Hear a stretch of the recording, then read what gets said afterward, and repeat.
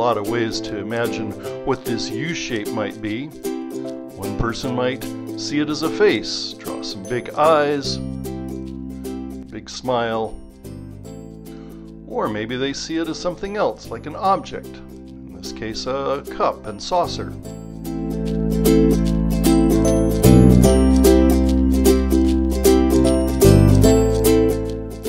Maybe it's something that doesn't exist in the real world, just some sort of pattern or design.